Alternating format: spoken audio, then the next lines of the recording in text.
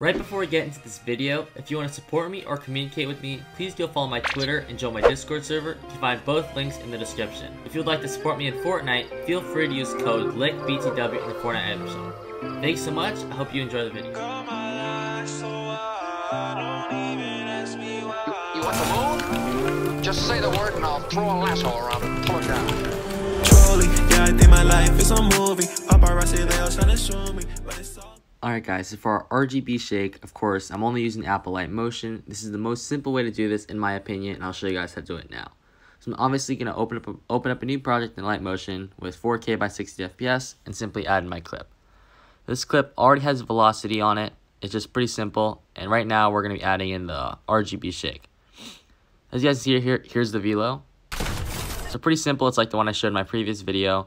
Now, the only thing I'm going to do first is split the clip where the pellets first show up, so this frame right here. And I'm going to go to the second clip, and I'm going to minimize it to around 1 second. This doesn't have to happen, but it's just easier for me, so I'm just going to make it shorter like this. And then, yeah, so now we have this little section, and this is where we're going to add all our stuff onto. So the first thing we're going to do here is we're going to add in tiles. So to search up tiles, tiles, and just add this one, standard settings, and then change it to mirror. So now you'll have reflect edges when you add in your shake effect. So now what we're going to do is we're going to go back onto the clip, press effects, add effect, and then type in swing. This is what we're going to use for our shake. It's really handy and it's pretty simple to use. We'll change the frequency down to 1.0, so just bring it down here. I'm going to change this angle 1 to -6, so I'm going to bring this right here. I'm going to bring angle 2 to 3.6, so bring it down to 3.6.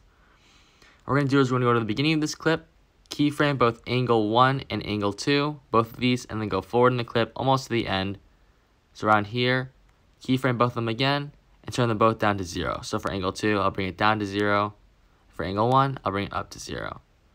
Here's what it should look like now. So a little basic tilt shake, and the thing is this doesn't really look too special right now, so what we're going to do is go to move and transform, go to this third option, which is scale.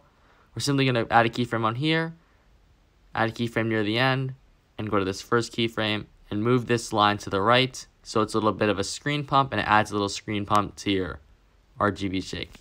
I think it looks pretty cool. Play around with the keyframes if you want. You can move it back if you think it's too early. This is all up to you. You can also use the graph if you guys know how to do that, but for the sake of this tutorial, I'm going to keep it simple and just leave it at this. Now that we have our little shake effect, I think that looks pretty nice. Of course, you can add any shake you want. And then for the RGB, we're simply going to press add effect and type in RGB split. So it's going to be the first option right here. Right now, it's pretty crazy, so I'll just add a keyframe for strength right here. Oops, I clicked out of it. I'm going to go to RGB split, add a keyframe here, add a keyframe a little bit like in the middle of these keyframes, and change this one to 0. Right now, there's going to be no, so at this keyframe, the second keyframe, there's going to be no RGB, but at the beginning, there is going to be RGB. You can also change the strength to whatever you guys want. I like it to have not too much strength, but enough so that it's not like crazy. You have negative strength if you guys want the RGB to be on the left, or positive strength if you want it to be on the right.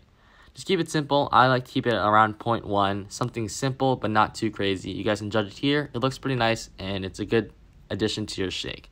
So yeah, that's going to be the end of this tutorial. Here's what it looks like now.